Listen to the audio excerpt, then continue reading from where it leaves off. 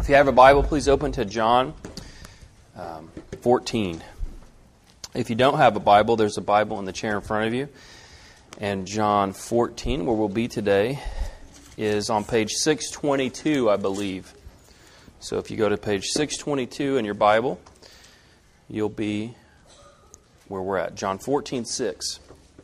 We've been going through now, this is the fourth week of our series on the 5 solas of the Protestant Reformation. Solas means only, so we're looking at the onlys. We did Scripture alone, which we believe that the authority of the church is found in Scripture, and Scripture alone. It's sufficient for everything in our lives. And then we move to faith alone, that we are found to be justified in Christ by faith alone apart from works. Last week we did grace alone, which means there is nothing on our part that we do prior to God coming in His grace. It comes to those spiritually dead that can't affect salvation in themselves in any way. That's grace alone.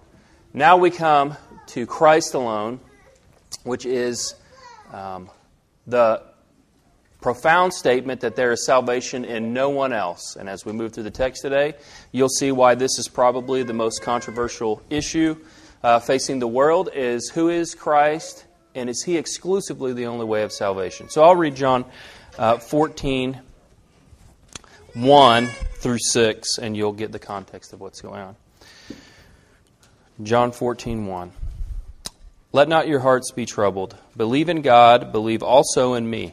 In my Father's house are many rooms. If it were not so, would I have told you that I go to prepare a place for you? And if I go to prepare a place for you, I will come again and will take you to myself, that where I am you may be also. And you know the way to where I am going. Thomas said to him, Lord, we do not know where you are going. How can we know the way? Jesus said to him, I am the way, the truth, and the life. No one comes to the Father except through me. Let's pray. God, we do thank you for this day that we've been able to worship you and songs that exalt your name in Christ. And God, we understand what a great privilege it is today as we see the increasing persecution around the world. God, we know that maybe what has changed the most is that media has changed. And now we're made aware of what has always been occurring since the time that you've commissioned the disciples, and that our brothers around the world are vastly persecuted. And we know that we live in an anomaly here. And God, we just thank you because we know it's by your grace and your mercy that we have been born here. Our church is here. We can come and worship you.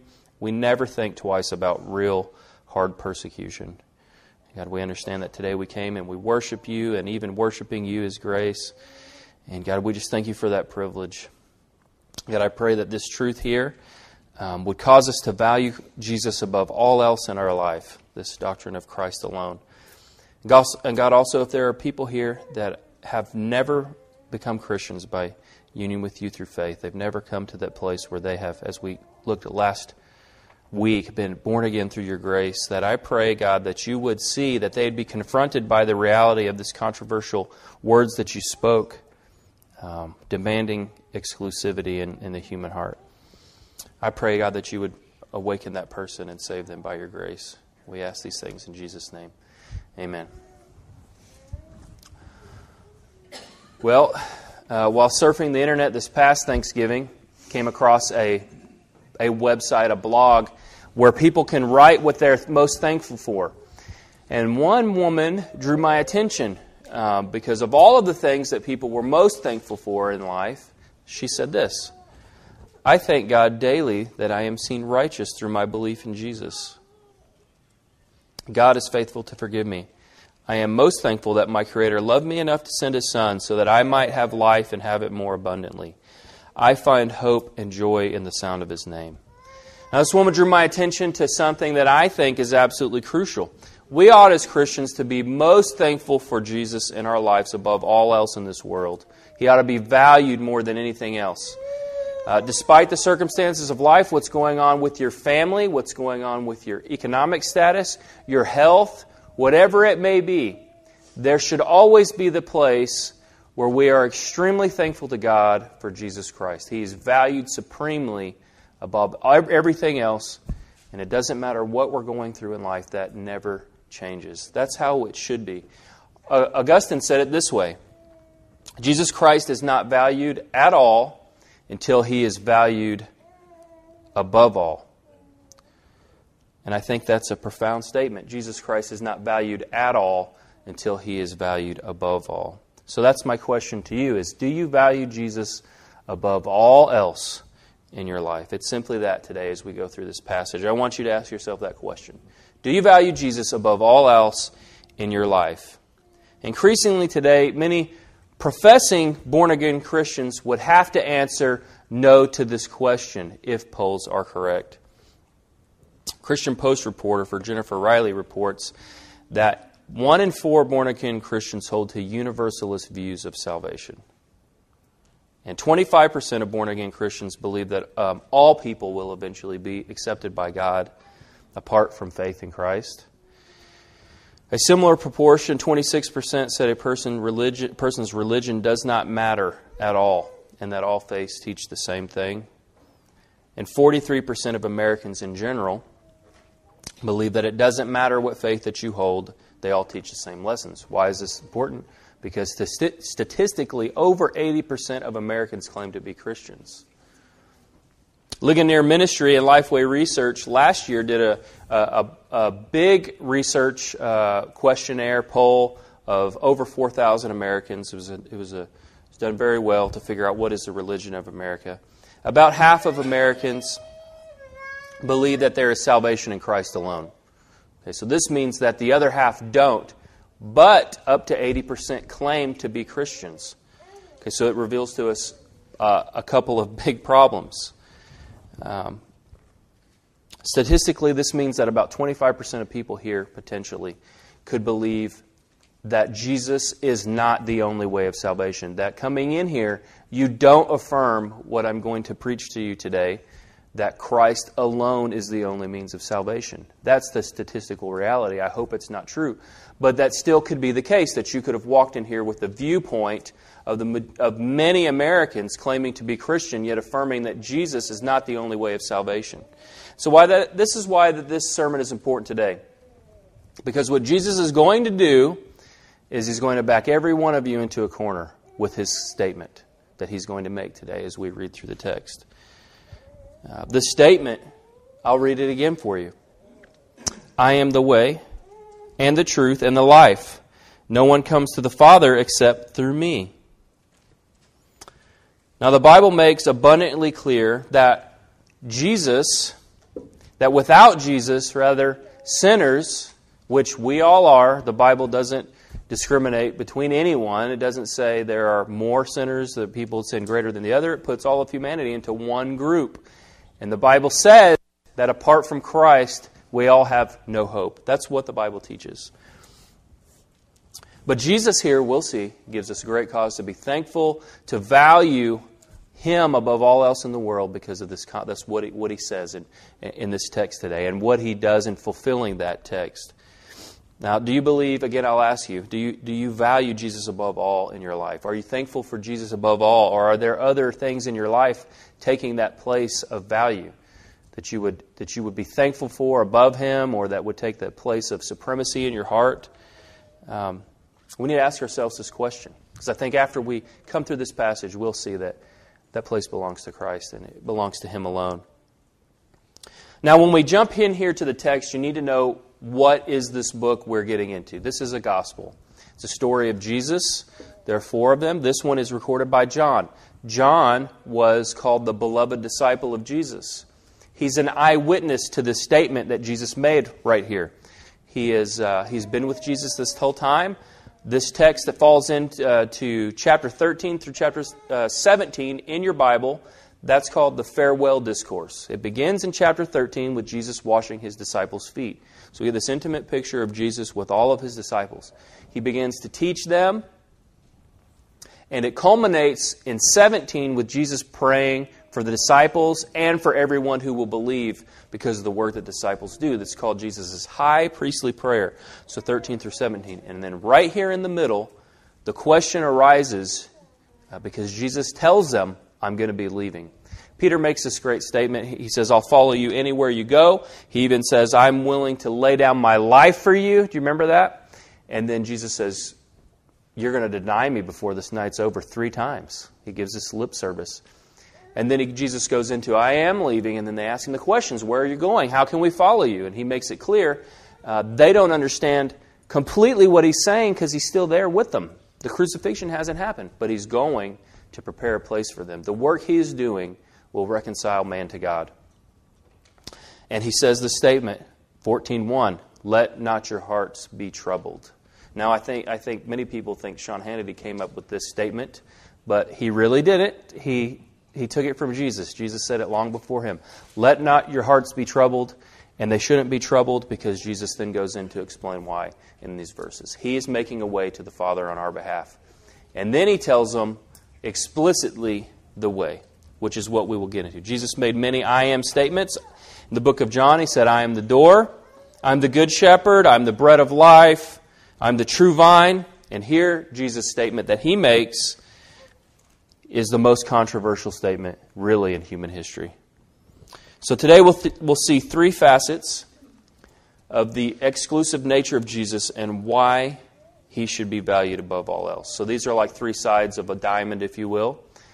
3 facets of Jesus' exclusive nature, his exclusivity, and why he should be valued above all else, or why you should affirm this doctrine of Christ alone. Jesus said again, I am the way, and I am the truth, and I am the life. No one comes to the Father except through me.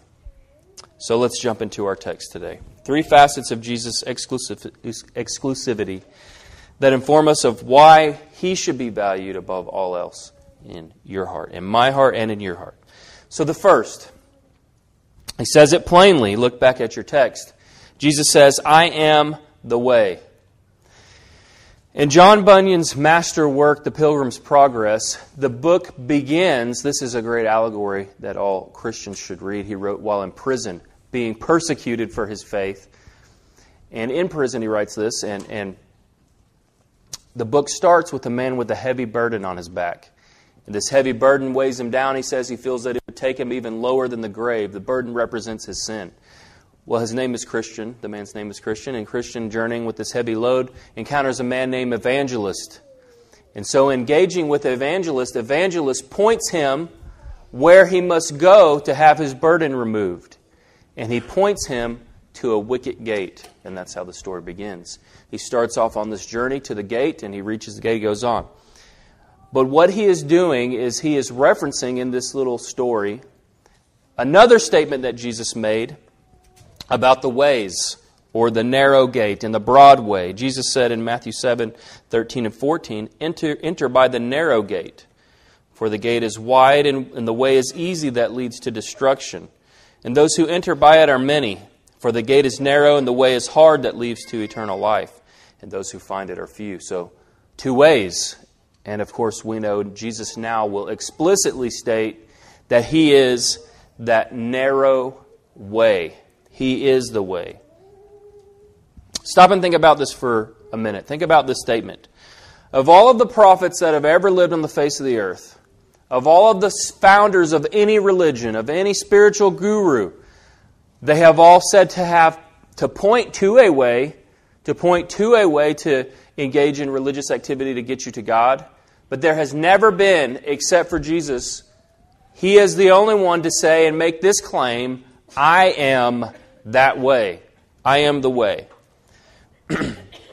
This gets us right down to the reason that Christians have always been despised in the world, and the reasons Christians are despised right now because of this statement of Jesus that I am the way. Everyone would love Christians a lot more if Jesus had made the statement, I am a way. If you could replace the with a, everyone is good to go. But he doesn't do that. He makes an exclusive claim which eliminates everyone else altogether, that I am the way. Now these implications are profound for us to think about. In this statement, Jesus has plainly spoken, and it's impossible for us to misunderstand what he says. You cannot misunderstand what he is saying here. And every person here that hears or reads this must decide if they believe what he's saying. He backs you into a corner with this statement, I am the way. You're right there. He doesn't give you any room to get away. And It's almost like a fight or a flight response, really, if you think about it. He's forcing you to go one of two directions. I remember once I was doing there's not many crawl spaces here in Oklahoma, which is interesting because they're everywhere in Kansas, but I was doing one remodel job, and I climbed under the crawl space, and I heard some hissing in the corner. And I thought it was a snake at first, so I thought, so I turned around, and it wasn't a snake. It was a skunk. So I'm under his crawl space with a skunk, and it was pouncing at his feet and hissing, which is good because it could have sprayed, so I got out pretty quick. But that's its fight response. That's a skunk's fight response. Okay, so we know that, and here's what Jesus does, is he backs us into a corner like that with this statement, I am the way. Not only us, but everyone else. And it really is this, you either accept it or you reject it. Our culture doesn't like that, but that's the reality of what he's saying. He doesn't give us any way out. It's either accept or reject. Now, there are several people today in our culture who this is extremely offensive to, obviously. First, there are those of other religions that claim that their way is the way to God. This is simple for us to understand why this would be offensive to them.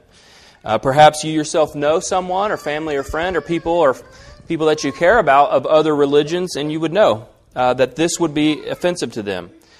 Jesus has in this statement, it just excluded them from access to heaven, access to the Father. He has just said it is impossible for them to know God in any capacity. So highly offensive to those that we would know that fall into that category. The coexist sticker, I don't know if you've seen this or not, it's a bumper sticker, and it spells out with all the symbols of the major world religions the word coexist. This sentiment makes everyone feel warm and fuzzy, but really the sticker is aimed at Christians. It's not aimed at any other religion but Christianity. And we should coexist here on earth. In fact, the Christian religion teaches you're to love your neighbor, even those of other religions, even those that would persecute you. You're to love them and pray for them. So we will coexist here on earth, and that's what we teach. But the Bible also teaches we will not coexist for eternity. Only those who come by faith in Jesus Christ will exist together in eternity. Now, second, and predominant view maybe that we encounter today and that you'll encounter out in the world is those that we can call self-justifiers. And this is easy for us to understand too. A self-justifier is those that believe that they are the way to God and it is their way that they decide for themselves. It is through their own behavior or activity or good work. They are self-justifiers. So the statement of Jesus to be the way directly contradicts what they believe about that there are many ways, and that's the way that you decide for yourself, and it's your own way, and your good works will be good enough to get you into heaven. We hit that the past 2 weeks, just hammered it home, I believe, that there never will be enough good works. There will never be a way for you to make your own way. This is what the Bible affirms. But this will be the view of your friends and your family, that they are good enough, and everyone is pretty much a good person, and therefore there are many ways. But Jesus affirms that He is the only way to the Father. Now we have to understand why He is. He is the only way because He is the only one who deals with sin and deals with it through His sacrifice for all time. 1 Peter 3:18 says, For Christ also suffered once for sins, the righteous for the unrighteous, that He might bring us, through Him, the way, He might bring us to God, being put to death in the flesh and made alive in the Spirit. It's imperative to understand that because of who Jesus is, He can only be the only way, being fully God and fully man. Okay, you have to understand, you need a perfect representative. The Bible says that we all, in our first representative, Adam, have died and fallen into sin. We require another human to be our perfect representative. And this is what Jesus is. He fulfills this for us in our place. He does all of the good works that all of us can't do. He fully meets those requirements. But He also, because He is fully God, is able to make an eternal and God-worthy sacrifice on our behalf. So when He dies for sins, it's a cosmic penalty payment, if you will, because He's fully God and fully man. And God justifies us through His death, through the death of Christ. Our culture is shocked by such a claim as Jesus to be the only way to the Father. The disciples would not have been shocked by such an exclusive claim. They were, after all, very used to exclusivity. If you remember, they're from the nation of Israel, who are the only people on earth that have access to God. They believe that not only are they the only people that have access to God, that the temple is the only place where you can worship God. There's another exclusive claim that they have. But not only that, they have a special class of people that are the only ones that can offer sacrifice for the people, called priest, another exclusive people. And within them, there's the high priest. And only the high priest can do something once a year, and that's go beyond a veil.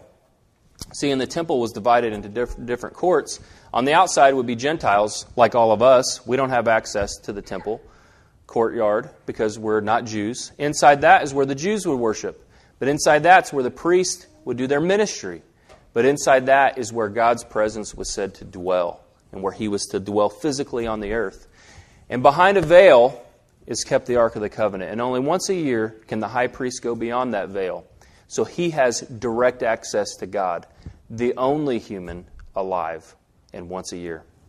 And something happened on the crucifixion of Jesus that's imperative for us to understand. When Jesus died, the Bible records for us that veil was torn in half. It was split in two, signifying that access to God was open, that it was wide open for all who would come through Christ and through what He did in our behalf. Hebrews 10:19 through 22 says it this way. Therefore, brothers, since we have confidence to enter the holy places by the blood of Jesus, and that would be a reference to beyond the veil, into God's direct presence. It says, by the new and living way that He opened for us through the curtain, that is, through His flesh. And since we have a great high priest over the house of Israel, let us draw near with a true heart in full assurance of faith, with our hearts sprinkled clean from all evil conscience, and our bodies washed with pure water. What he is now saying is that all of us that are Christians, that would have claimed the doctrine of in Christ alone, that He is the way, that we enter as that priest did into God's very presence, and we should do so boldly. Can you imagine that? If you think of that you have direct access into the presence of God through Christ, the way to the Father. Extremely incredible just to think about and ponder. Direct access to God through the way. Now, the disciples at the time that He made this statement to be the way, they didn't understand exactly what He was saying because He had not been crucified yet. But later they did, and they unpack it through the rest of the Bible for us, and we see it. But when we look now at the Bible, we understand what He's saying, what the truth is behind these words. It is through Jesus that we have direct access to God. In this life now, right now, but also in the next life for all eternity. And we have it so because He died as a sacrifice for our sins. And as Christians, if we really believe this truth, our lives ought to have a sense of purpose about it. There ought to be some sense of purpose where to proclaim the truth, that Jesus is the only way, not to be ashamed of that truth, that Jesus is the only way, even if it's unpopular, and it is unpopular to our culture. But He is the only way. This has great implications for your friends, your family, your coworkers who don't believe and don't affirm this truth. Jesus has made it impossible for them to have access to God in this exclusive claim. So with a sense of purpose, we ought to be praying, I think, fervently praying for those that don't believe this truth. We ought to be telling and affirming this truth in a loving manner to try to persuade, if we can, possibly, people to acknowledge that through Christ is the only way. He is the way. And if you're not a follower of Christ, you have to deal with the claim. You can't do some hokey thing where, I don't want to deal with this right now, which is what most people do. They come up with all kinds of ways to try to not face the reality of what is said here in the text. If you're not a Christian, He backs you into a corner. You're there. And you either reject what He said or you accept it. And you come to Him by faith. Now, the first facet of this diamond is that Jesus is the only way. The second is that Jesus is the truth. The words of Jesus, they're striking to our culture that Jesus would claim He is the truth. Postmodernism has completely saturated our culture. Now, postmodernism can be called relativism. This is what it means. What is true for you is true for you. What is true for me is true for me. And they're both equally true. It's actually the easiest worldview to refute, because just that claim that there is no truth is a truth claim. And then it then makes the whole thing false. But this is the world we live. You make your claim of truth, and I'll make my claim of truth. And we all perceive reality our own way. What's true is true for you. It's not for me. And that's okay. But the problem with that is that is not even logically coherent. God created a universe of order, of truths and falsehoods. And Jesus here makes this great claim about himself that he is the truth. Now, this postmodernist, not understanding of truth is really not, it kind of just burst onto the scene in a massive way in culture, but it's really pretty old. In John 18:37 through 38, Jesus is on trial talking to Pontius Pilate. This is what he says. Pilate says to Jesus, "So you are a king?" Jesus answered him, "You say that I am a king. For this purpose I was born, and for this purpose I have come into the world, to bear witness to the truth. Everyone who is of the truth listens to my voice." Then Pilate says, in a sarcastic, smug nature, "What is truth?" A very old issue, dilemma that we're facing. Not to believe in real truth. But Jesus says he is truth. And indeed, he is the way that we come to the gospel by faith. He is the way and the truth. John 1:14 begins this way. This book, if you go to chapter 1, begins with this claim of the truth. And the Word became flesh and dwelt among us. That's Jesus. And we have seen His glory, glory of the only Son from the Father, full of grace and of truth. You need to understand that God's Word is always, His Word is always a revelation of Himself. Now, we talked about this a lot in our membership class, the revelation of God. God has revealed Himself in a way to where everyone that is alive on the face of the earth can understand that He exists. They perceive that His power, His divine nature. This is what Romans 1 tells us. But Romans 1 also tells us something else about God's initial Word has given, this revelation through nature. And that's that we all reject it. Everyone. And this makes us all guilty before God. But God, because He's graceful and gracious and merciful, gives us more revelation. We get more Word from God. We get God's Word through the prophets. We get God's Word through different men recorded in Scripture. But ultimately, and the most great form of His Word, His revelation, is in Jesus Christ. R.C. Sproul has said it best, I think, when he said, "You don't know anything about another person unless they reveal it to you." You can look at them, try to perceive things, but until they open themselves to relationship and begin to speak to you and reveal things of themselves, you don't know that person really. And if that's true for human-on-human interaction, how much more is it true of our interaction with God? How can we know anything about God unless He reveals Himself?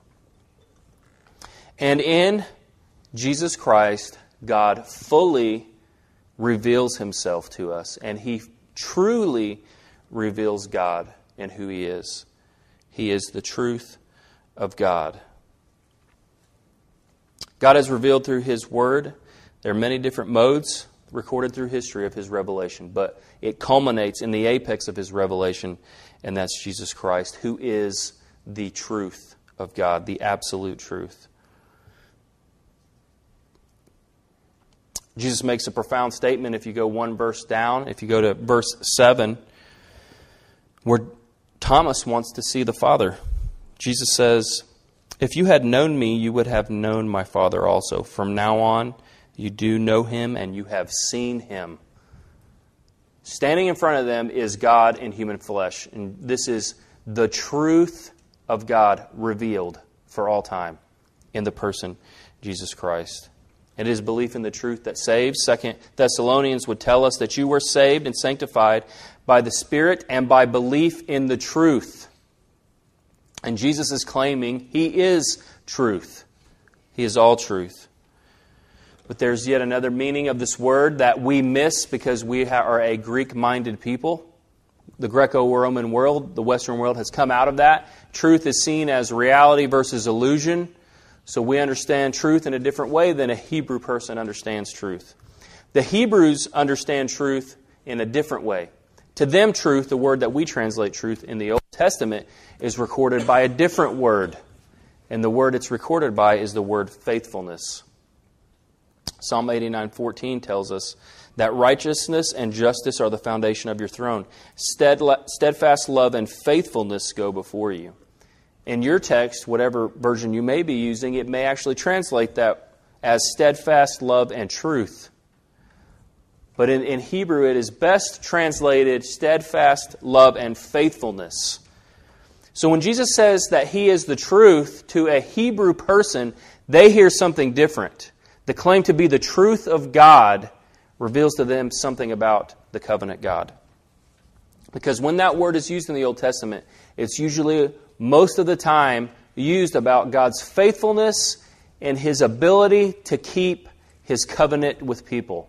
As the covenant-keeping, faithful and true, loyal God who's always loyal to His covenants, no matter how many times people break them. He always fulfills what He will do. So to them, the disciples, when they hear this, they have to think of things like this.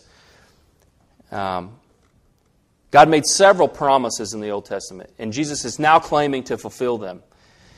He's promised in Genesis that God was going to send someone to crush the serpent's head once and for all.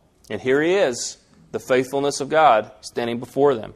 He promised that He would send a seed of Abraham that would bless all nations. And here's Jesus claiming to be the faithfulness of God, the fulfillment of that. His promise that He made to David, that someone would reign on His throne for all eternity. And here's Jesus from the seed of David, claiming to be the faithfulness of God. And, of course, we know the suffering servant of Isaiah that was promised to take away the sins of the world. And here He is claiming that for Himself to be the faithfulness, the truth of God. The covenantly faithful God. And Jesus is claiming, in the flesh, stands before the disciples, the truth or the faithfulness of God. All of the Old Testament fulfilled standing before them. And so He says, I am truth, I am faithfulness. These truth claims, it creates in our culture a profound issue, a big issue.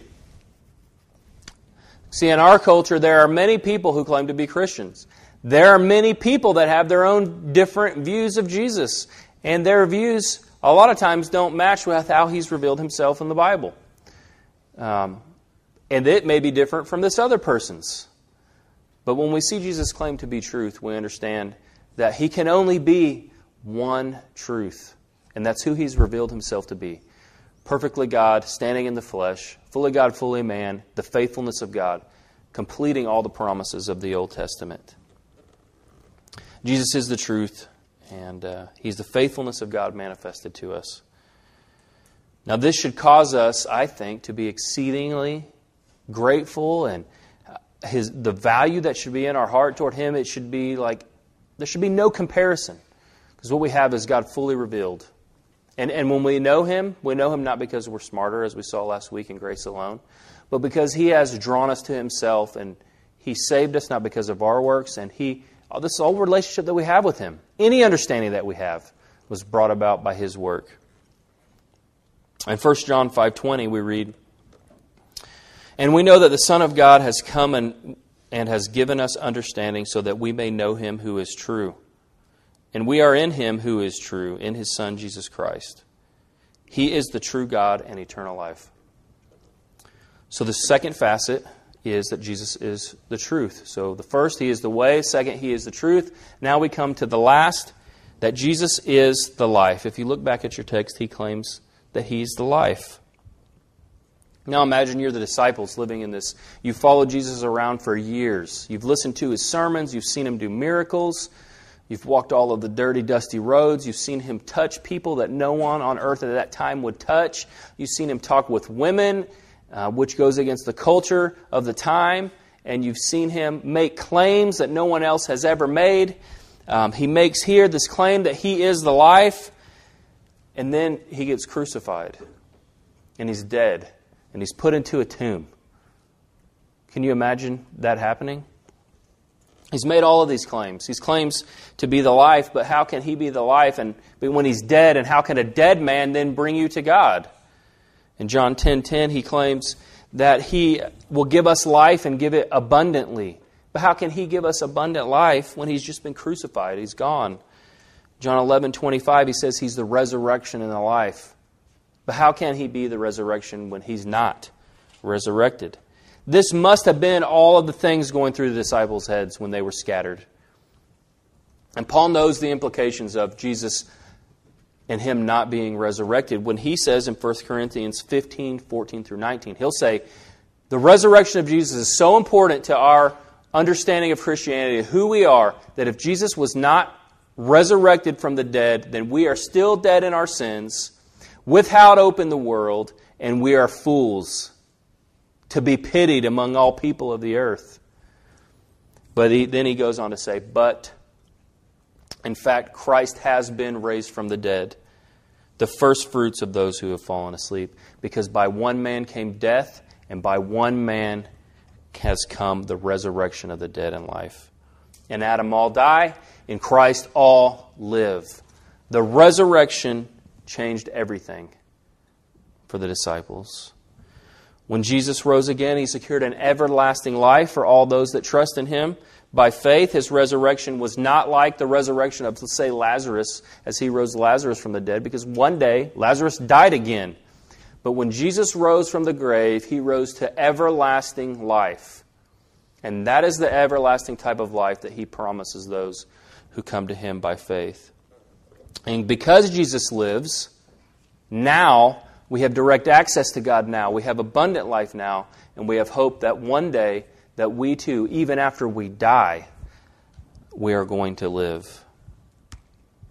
If you're here today and you're not a Christian, you have to understand that there is no hope of eternal life in this universe. One day, your life is going to end. One day, your life will be over. But in Christ, there is hope for everlasting life, for eternal life, that we can live forever because of what he's done. And you have to deal with this fact of the empty tomb if you're not a Christian. You have to understand and deal with this fact. There was an historical man named Jesus. There is more historical evidence for him than for Alexander the Great, which is taught as historical fact in school. Jesus lived. He was a real person. Jesus died. Another historical fact. He was crucified. Third historical fact, Jesus was put into the grave under watch of Roman guards. All historical facts. Last fact, the tomb was empty 3 days later. Now you have to reconcile to yourself the best explanation for that tomb being empty. There is no logical and good explanation for how Roman guards can fail in their duty to protect a tomb. The most elite soldiers of their day. Jesus is who he claimed to be.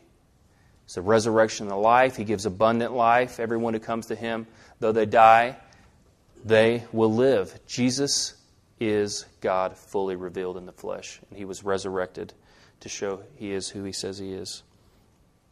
1 John 5:12 says, whoever has the Son has life.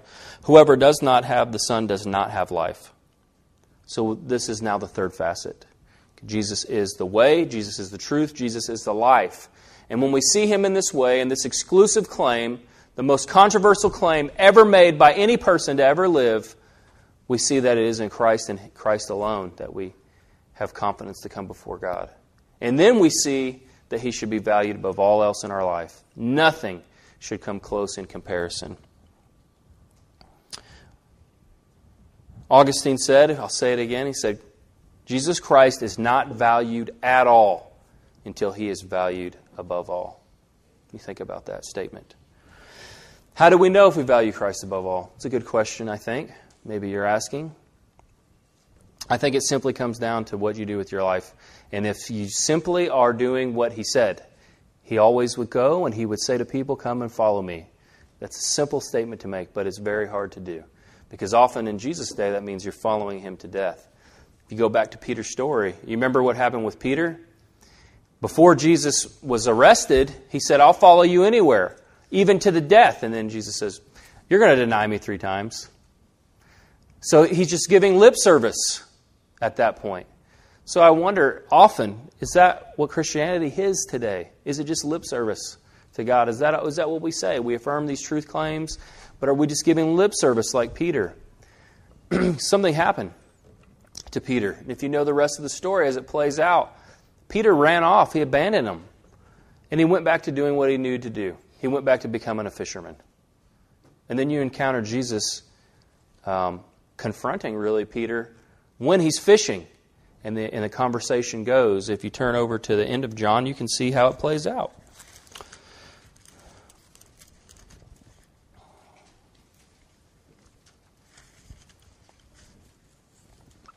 Peter says he loves him. He'd do anything for him. And 3 different times, if you love me, Peter, do you love me? He says it 3 times, right? Because he was denied 3 times. He denied Jesus 3 times. So maybe this even doesn't match your view of Jesus. Like, how cruel of Jesus to ask him a question 3 times to reiterate the fact that he had denied him 3 times. But yet, that's what he does. If you love me, you feed my sheep. And then I want you to see what he says to Peter. What Peter needs to do. It's very simple but profound. Verse 19. And after saying this, he said to him, follow me. That's it. Follow me. And we know that Peter would follow him. That person that ran scared now would just in a few months is going to preach the most powerful sermon maybe ever preached, and 2,000 people become Christians. He then goes on, and we know from church history that he's willing to die for Jesus, and in fact he does die for Jesus. But then the writer of this book also asked Jesus about Peter and what he's going to do. And what does Jesus say to John, the one who wrote this letter? Look at your text again.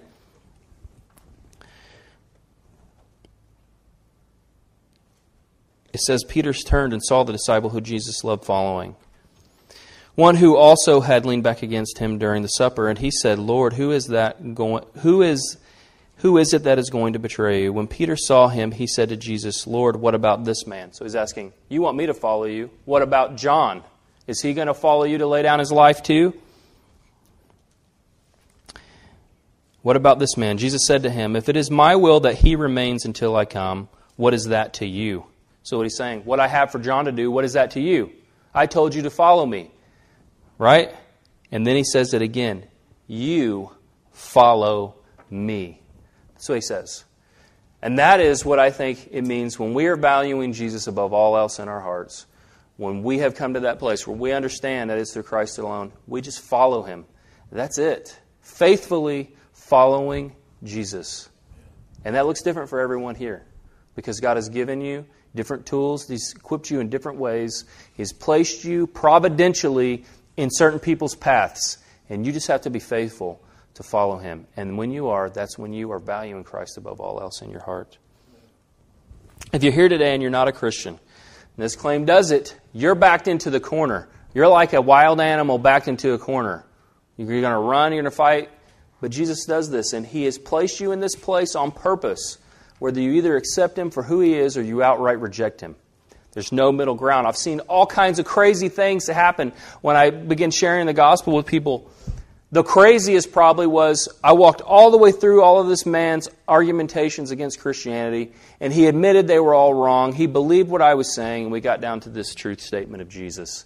And here's what he said, so he didn't have to believe it. He said, but you don't know if Jesus is an alien. I was like, man, we just went through all of this stuff.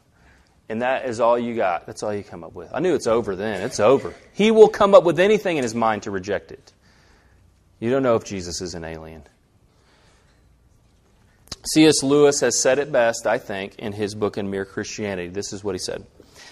I am trying here to prevent anyone from saying the really foolish thing that people often say about him, about Jesus. I'm ready to accept Jesus as a great moral teacher, but I don't accept his claim to be God. That is the one thing we must not say. A man who said, that's what we shouldn't say about Jesus. This is C.S. Lewis now. A man who said this sort of things, Jesus said, would not be a great moral teacher. He would either be a lunatic on the level with the man who says he is a poached egg, or else he would be the devil of hell. You must make your choice. Either this man was and is the Son of God, or else a madman or something worse. You can shut him up for a fool, you can spit at him and kill him as a demon, or you can fall at his feet and call him Lord and God. But let us not come with any patronizing nonsense about him being a great human teacher. He has not left that open to us, and he did not intend to. And if you're here today and you don't know Christ, you have just heard the truth of what he claimed about himself. And now you have to decide, receive him as Lord and fall at his feet and worship him as God, or reject him outright. It would be my prayer and hope that you would surrender your life to Christ as the Lord of your life, that you would value him above all else. Peter said it this way. We'll close with his words. There is salvation in no one else, for there is no other name under heaven given among men by which we must be saved. Let's pray.